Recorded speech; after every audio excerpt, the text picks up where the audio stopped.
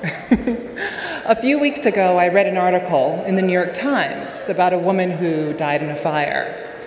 Her name was Lorena Escalera, and her death was a tragedy. But what shocked me was not the manner of Lorena's death. It was how the Times chose to write about Lorena's life. The article said she was curvaceous and was known to invite men into her apartment. The reporters went on to say that she was, quote, called Lorena, as if Lorena was not her name. Lorena was a transgender woman, just like myself.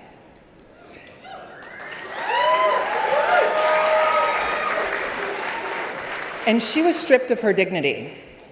I spoke out alongside many of my transgender sisters who saw the article as a slap in the face to girls like us everywhere. GLAAD joined us in taking the Times to task, and the paper responded with a rather weak statement. I'm on this stage tonight because Lorena was much more than the demeaning, sexist portrait the Times painted of her. But until the media treats trans women with respect, society will continue to see us as less than human creatures to be gawked at. And because violence against transgender women is escalating, that shift needs to happen now.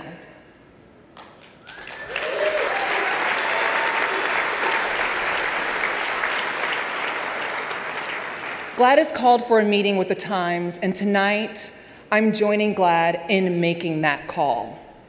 The New York Times needs to set an example and let readers know that steps are being taken to ensure that an article like the one written about Lorena will never be written again. Lorena was a daughter. She was a friend. She was an artist, and she was a role model to many. And she deserved better. We all do.